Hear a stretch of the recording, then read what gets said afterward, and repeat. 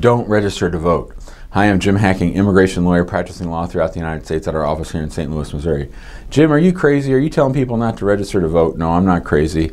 One of our employees the other day pointed out that he received something in his Facebook feed that said, hey, it's time for you to vote. Now, this employee is only a lawful permanent resident, so it is not a good idea for this client or any client who is not a U.S. citizen to register to vote. Now, we've seen a lot of problems along these lines. So, of course, only U.S. citizens can register to vote, and only U.S. citizens can vote.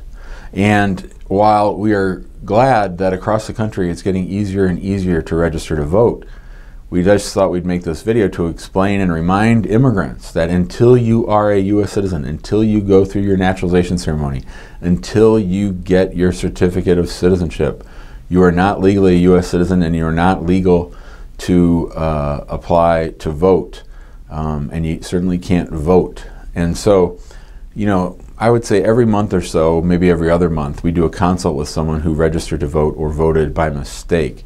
Now, this is a deportable offense. This is the kind of thing that they could actually take away your green card and kick you out of the country. It is a federal crime to vote. I think it's a federal crime to register to vote if you're not a U.S. citizen, but it's certainly going to hurt your chances at ever getting citizenship, and it's going to mess with your immigration status. So only U.S. citizens are allowed to register to vote. Only U.S. citizens can vote. So if you are a lawful permanent resident or some other kind of visa holder, you should not register to vote, no matter how easy it is. If you do register to vote by mistake, hopefully you can go back to the agency that signed you up and undo that. If you have to go to your Secretary of State or your local election office to undo that, you should do that, and you should keep proof. You should notify them that you registered in error. You can survive and get your citizenship if you registered to vote by mistake and did a timely recanting. That is, that you go back and undo it. If you go ahead and vote, that's going to be a lot harder.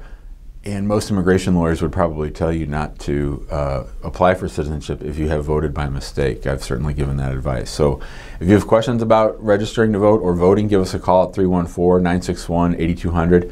You can email us at info@hackinglawpractice.com. Be sure to join us in our Facebook group, which is called Immigrant Home.